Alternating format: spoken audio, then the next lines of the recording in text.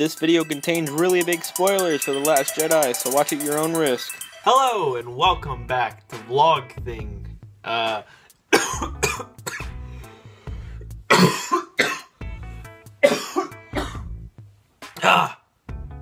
Now with more broken lungs. No, welcome back to Vlog Things, everyone. This is gonna be a string of random vlogs that I'm gonna make where I'm slightly off center of the camera. But no, welcome. Today I'm gonna be discussing The Last Jedi. Yes, because that was a thing. I watched The Last Jedi last week. I think it was Saturday, I believe. It was the day before New Year's. Or not New Year's, what am I saying? The day before Christmas Eve. And I have to say, I have a few criticisms about it. But before we start, spoilers. Spoilers everywhere. This is going to be a spoiler-filled vlog. So I'm going to put that in the description and in the title. This will contain spoilers, so don't get your panties in a twist or whatever, however you say it. Yeah. First of all, amazing movie. Screenplay was amazing. The cast was amazing. I especially loved the new ones that got brought in this time. But, like I said, I do have a few criticisms. I can't even talk myself. I don't know why I'm criticizing this movie. And before I start this, taking the note that I'm not a professional critic. I am I do not know my age. I am a 16-year-old guy who watches Star Wars a lot. That's about all I have on my resume at this point. I can't make criticisms, but this is my opinion. You may have a different opinion. That's totally alright. We're all human. We're all different. You know the point. Why can't we be friends? Why can't... Okay. So, first criticism. It did have quite a few curse words. And I know that's not a big thing nowadays. But, you know, going from Star Wars, which it really starts on 4. But it stars 4 all the way to Star Wars The Last Jedi. I'm not going to name them all because I'm not that smart. But... I mean, it started off with, damn, that was about it. That's the only, like, they would say something like that, or really quick, and it would be muffled to where you can't hear it.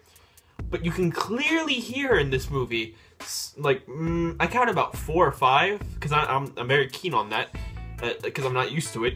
I counted, like, the damn, which isn't really a curse word in my book, but, I mean, it is kind of, in a Star Wars movie. They did say the B word, which I'm not gonna say because it's, yeah, they just said that once. They said other curse words, but it was kind of fast. But yeah, it was at a point where Finn and the silver one, I don't know the name of her because I know it's a her, but where he's about to be beheaded by the executioner, which I actually have an ornament of. Which I'm actually want to show you guys. Hold on, give me a second. So yeah, this is an ornament my grandmother gave me. It's really nice, actually. Yeah, it's an ornament. Very nice quality ornament. As you can see in the front is a stormtrooper. In the back is the butt of a stormtrooper. On the side is Rey and all the other characters like Finn. So yeah, other than that, I only have a few more criticisms of the movie. That came out really wrong. I have only a few more criticisms of the movie. One is that Luke died. I mean, like I said, spoilers. Spoilers. I'm gonna have it everywhere, so if you don't listen to that, then that's your fault. But I mean, the way he died was okay. I mean, it was a Jedi death, which was pretty cool. But if you weren't, like, an avid watcher of Star Wars movies, you wouldn't really understand what happened, because the same thing happened to Luke Skywalker that happened with Obi-Wan, except it was kind of different. The way I didn't understand, he was fighting Kylo Ren in the planet, the little rebel base, and Kylo Ren finds out he can't kill him because he's one with the Force at this point, and he puts a lightsaber to him, and he goes, "See you later, kid," and he disappears. Now, for me, I understood what happened because he accepted his fate and he just kind of became one with the Force. But did that happen with Obi-Wan? Because Obi-Wan was killed by Darth Vader. He was chopped, and he disappeared. But Luke didn't have any damage inflicted to him. So did he just like become one with the Force and just like accept it and just vanished? I mean, maybe I don't understand Star Wars that well. Maybe you guys can explain to me. That'd be great if you can explain that. That'd be awesome. But I didn't really understand that part. I thought he was going to go out like a Jedi after all the lasers shot him from the ATs or whatever you call those suckers. He got blown up to smithereens, and then you see him. He's like just standing there. He's like, "Hey," and I thought that was pretty neat. And I thought, man, like there would be lightsaber to lightsaber crashing with lightsabers dueling, and all of a sudden he slips and just shot his bye Luke. I thought this was gonna happen, but I guess it was kind of symbolic in some way. So yeah, it would have been cool to see him go out like Han Solo in The Force Awakens, being killed by his apprentice, or in Han's case his son, but you know, other than that, nothing really. My third and final critique with the movie is a very small piece, but it kind of ties the whole story together. The Master Codebreaker, it seemed unnecessary, although it had to be done to move the story along. How were they going to break into no, they destroyed the Dreadnought, the Imperial New Order thing, and then put down the tracker or whatever, because they could track them through light speed, but whatever. It seemed unnecessary. It seemed like a character that kind of didn't need to be put there, but he did make me feel a lot of feelings, because at first I was like, oh, he's a mean guy, and then he gave back the medallion to the girl, and then he was like, oh, I needed this all along, and I was just tricking you, and I was like, oh, okay, so he's a nice guy in the long run, he's just always drunk.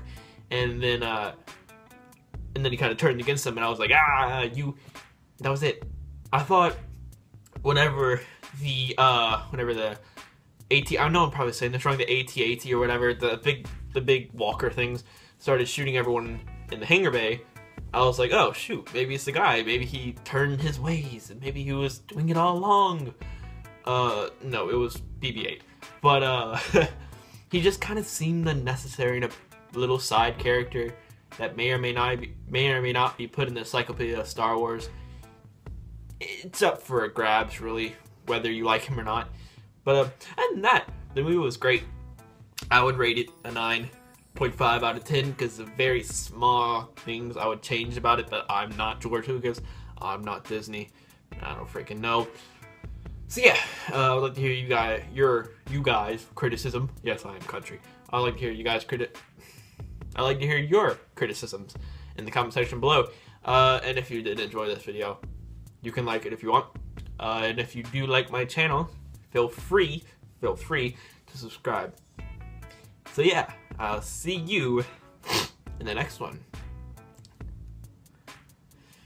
I don't have an original outtake. Hey guys, I hope you enjoyed that video. I do put a lot of work and effort into these videos. It may not look like it, but I do. Probably about 2 hours of editing each. Just making sure everything's coherent and the music loops perfectly, and everything really just flows together.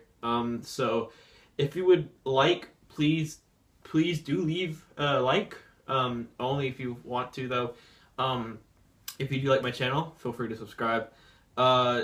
Everything I do here is ad-free. It is user-friendly, so you can watch this with the family.